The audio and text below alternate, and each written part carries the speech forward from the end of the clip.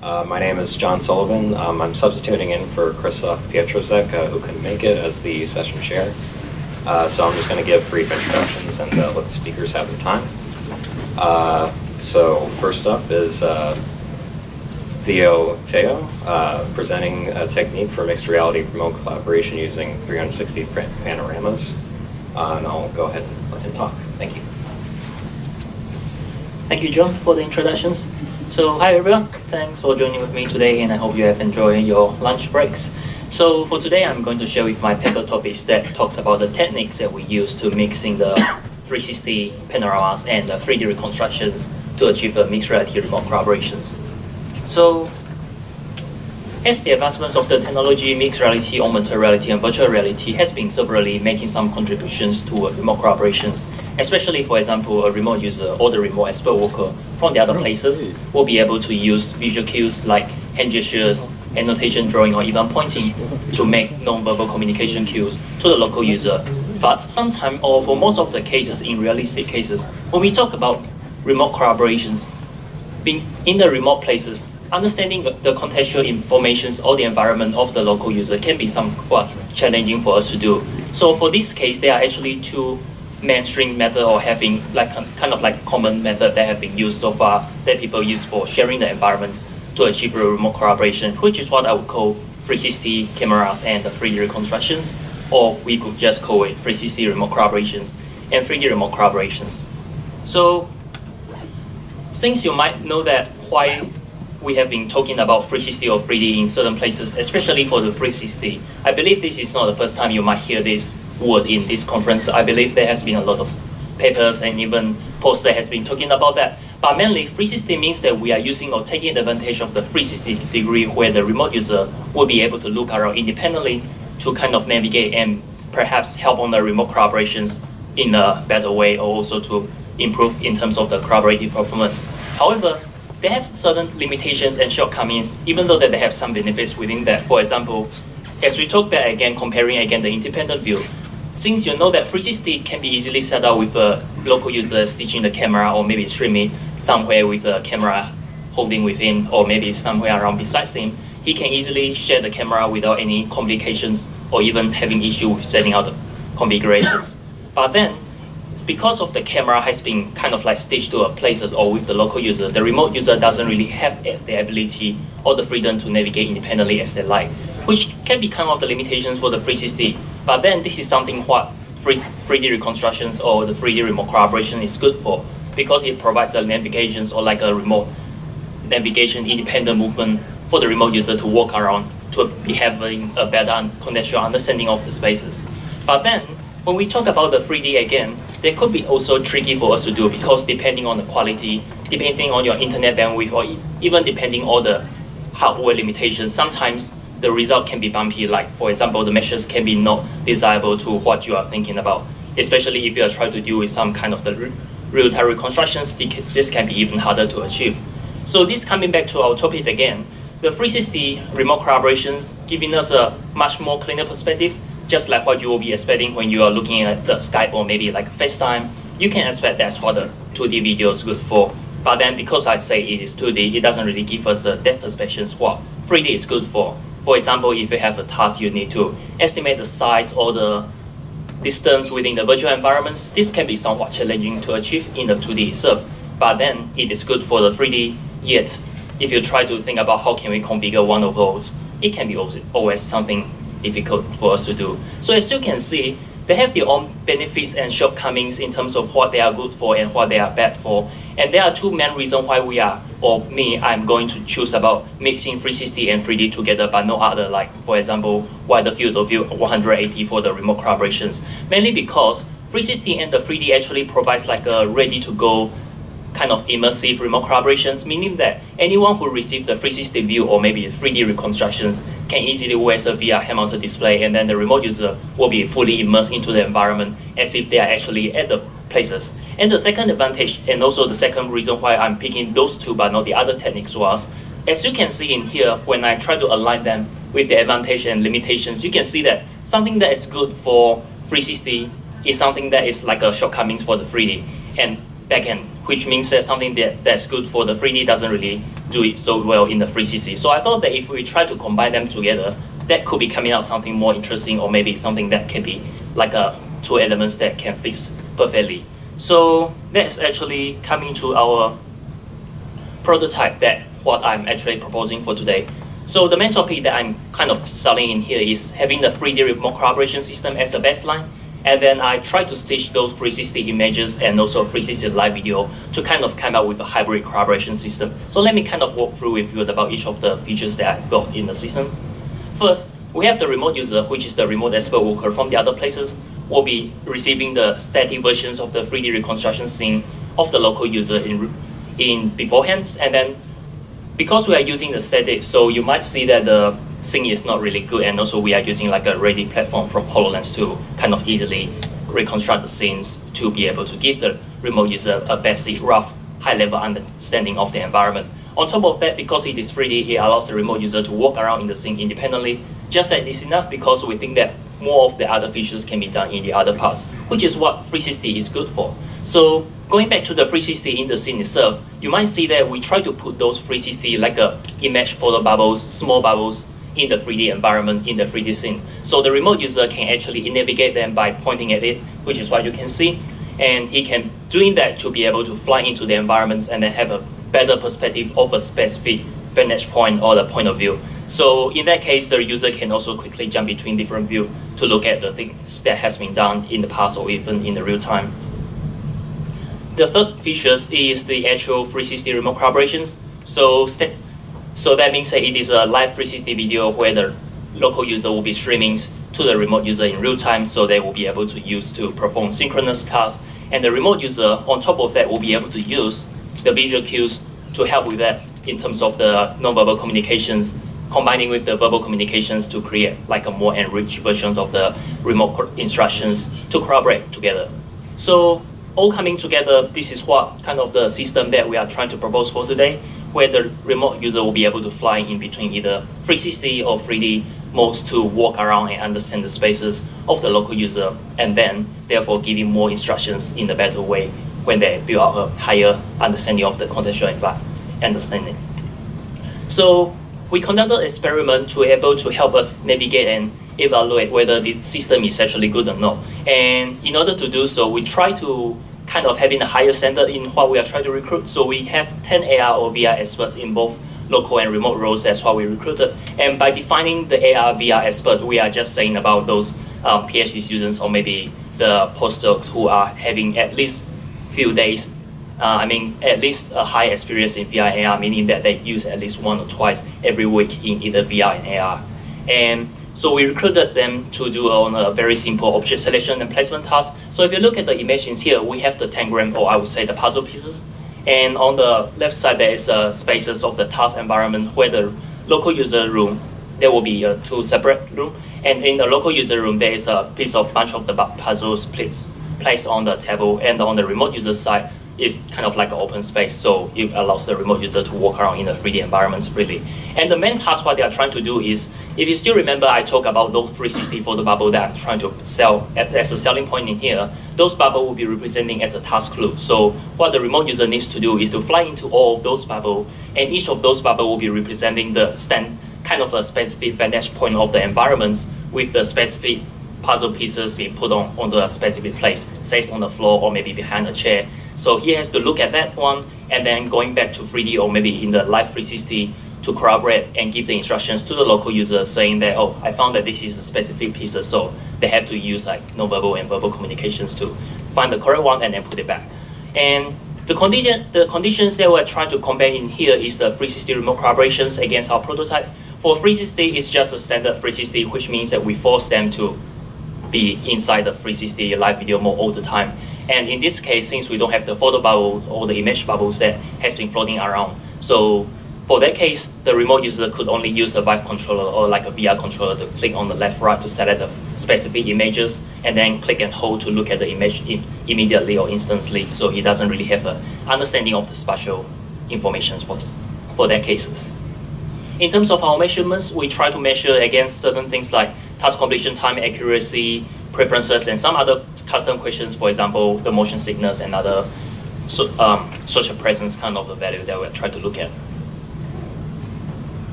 For the result, in general, 360 remote collaboration is quicker than our prototype, unsurprisingly, mainly because we found that in the 360, since we are saying about 360 live remote collaborations, meaning that the remote user and the local user are kind of stitched together. So in that case, the local user thought that it will be easier for us for him to understand what the remote user is saying. For example, imagine that if the remote user is kind of stitching together from the local user, or if it is placed on a specific 360 camera, when the local user tries to receive the information from the remote user, he could probably know where the remote user is talking about because they are kind of sharing the same view. So meaning that they don't have to find where he is in the 3D environments or even try to locate him before he can start understanding where he is. So for example, imagine that both of us are kind of embodied together as whole. And if there's a remote user says, could you look at the display in front of me, I could probably know that that is the display that I'm talking about. But if we talk about in the 3D, we might have to find where the remote user is, because if he is standing there, he might say the display right over there. Or if he's standing there, he could be saying the display in front of or besides me. So they could create a complication in terms of understanding what the remote user is saying for 360. But that is actually what I'm talking about for our prototype, because even though that it has a kind of the complications in terms of understanding what the remote user is saying, but in our prototype, it gives the benefit to the remote user with the accessibility control, meaning that since it is 3D, it allows the remote user to walk around independently. Therefore, he can understand the tasks and the environment without the help or much relying on the local user to understand or ask him to go to a specific spots. Yet, when we talk about the communications in terms of like, again, giving the instructions, receiving the instructions, 360 remote collaborations is always easier because, again, they are looking from the same view. So when they try to give the instructions, the local user and remote user know where they are because they are kind of like in a single person, so they doesn't really get confused with each other's. Finally, in terms of the contextual understanding, because we have the 3D environments, meaning that our prototype does offer the much higher contextual understanding because of being able to walk around in the environments. And if one thing doesn't work, for example, if the remote user wants to look at the 360 photo bubbles, flying to there, look at the task clue, if he doesn't really understand, he can always jump out and then look at the 3D environment of it, or even jumps to another photo bubble nearby to look at the different views. So to kind of discuss in terms of that, we found that working in the 3D environment does actually takes time, especially when they try to switch between from different photo bubble. And also if we have few different task clues that they try to solve, imagine that if one of the photo bubble has been done and if they try to fly out, they might have some difficulty understanding which one has already been solved and which one is not. So all of that are actually taking time and therefore affecting the result of the task completion time, as you've seen on the previous slide. And having too many modes actually also creates some complication in terms of the higher learning curve because of how the remote user have to adapt to different view modes and also been getting used to switching between each of the modes. So this actually takes time and takes some effort to learn about that. However, going back to what 360 remote collaboration is good for, since they are all stitching together, it makes them feel socially present together and in terms of feeling more stronger together as if they are just like embodied into the local user's view. But another interesting thing that we found was actually that in terms of the task load that we found, for 360 remote collaboration, since both of the users are kind of grouped together or embodied together, it doesn't really have to worry about, they have a equal kind of the task balance load, meaning that when the remote user wants to move to a certain place, he can give the local user the instruction says that could you move there, and then could you look at certain places, and then finally ask them to kind of like pick the correct tasks, which means that it gives them more synchronous kind of a coherent and also a better sense of like being together, working as a one person. But in terms of our prototype, since the remote user can move anywhere he likes, look anywhere he wants, so it doesn't really need to rely on the local user to find on the particular spot, meaning that it gives more tasks for the remote user to do while the local user pretty much just have to wait until the remote user get to the task, understand where it is, finally give the instructions to the local user. So in this case, the local user thought that he might be left out most of the time in our prototype conditions.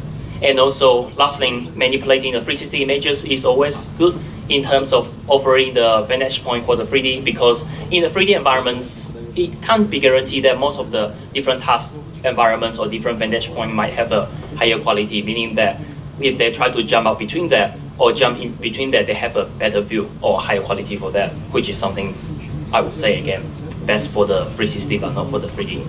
So for the limitations, We try to conduct the study in the remote expert collaborations, which is not really cover everything in terms of the module for the remote collaborations, because we also have a equal role collaborations, which we suspect that things might be a little bit more different, or the result could be different if we try to compare or try to investigate between the remote expert collaborations against the equal role collaborations.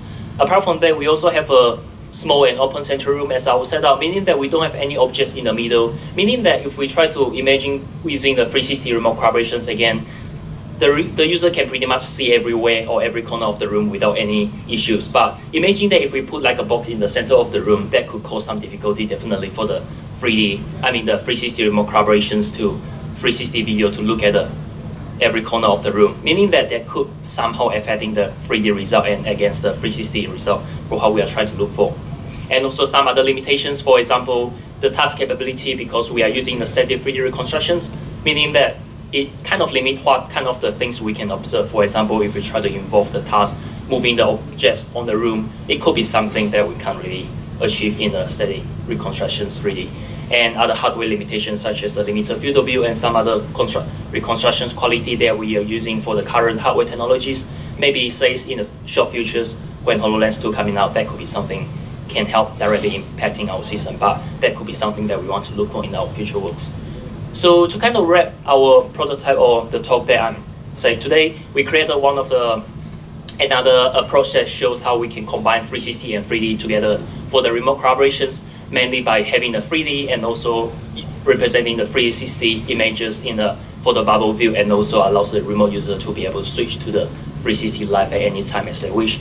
And this is a new technique, as I would say, and unsurprisingly to one of my prior work, it provides a different authority and also different variations in terms of working on the tasks. So say, for example, if certain thing doesn't work in the 3D environment, the remote user can easily switch to different view mode to work on the task again. So it doesn't restrict them on how much they can do, but it's more about left by their imaginations on how they can do the task. And it's all about the flexibilities.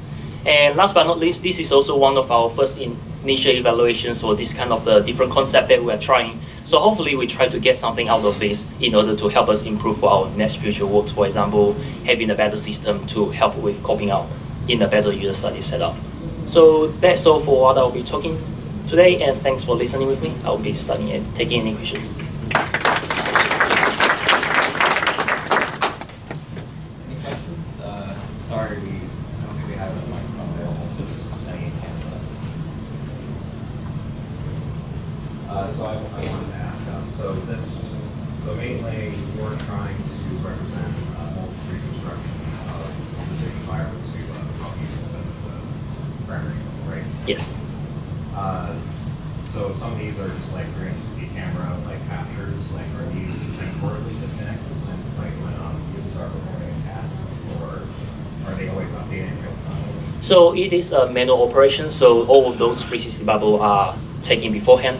And also another thing which I did mention in the talk was the system also supports the capturing the photo in the real time, meaning that the remote user could actually click on the button to trigger like a capture photo shot to create a bubble in the real time for them to visit. But more of the concept is more about like introducing what I would call like a time traveling concept, where the remote user can fly into different period of the time of a specific perspective or vantage point. So these could also be temporally disconnected. Yes. Were you looking into any way to represent that to the user, or was it just? I think your interaction is just like the zoom in, like the bubble. Yes. Like to expand the view. That's right. Is there anything for temporality? Not at the moment, but that will be something that we might want to look at in the future.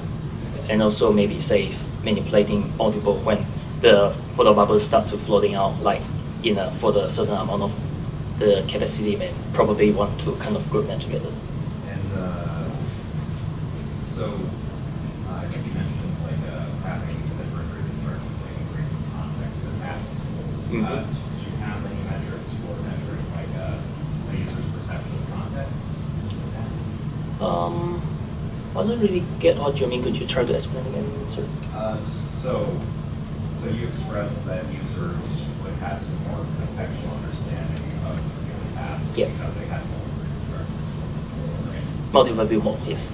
Was there any metrics in your tasks that you used to measure like a user's perception of content? Yes. So in terms of that, we done in two different ways. First, we have a post-interview, and also we observe about what the participants do. Because we kind of told the participants that when they fly into different photo bubble or in different view modes, their virtual locations will be updated to the local user in real time. But initially, before, like in the first few tasks, we observed that most of the participants are like kind of say when they fly into that corner, instead of saying that could you come into where I am, they are instead saying that could you come into the, say, the corner right in front of you to pick out the somethings. They try to describe as precise as they could. But on the later stage of the study, which they kind of realized that they can actually make use of the spatial informations, then they start make use of that, and they will be like saying that could you kind of like look at in front of me, and they will be expecting the local user to understand where they are looking at. And also we have a questionnaire that talks about how well the participants feel that they are be able to understand the locations of the task clue and also where they are virtually and physically in the environment through the questionnaire, which is one of the results which we didn't report, but which I can also tell you that they have the highest score for our prototype. I think that's one question. Yeah. For the talk, one thing I quite get, so both users always see where the other one is. They have a representation of the remote. Yes. Did you, any users reported some sort of discomfort or awkwardness in being so close to the other remote user? Like, because they kind of don't have they need to be sharing viewpoints, and I'm seeing from the videos you have your hand here and you have the other user's hand on top. Do you think would be worth exploring user sense of personal space and how that affects the usability of the system? That is actually an interesting topic, I would say.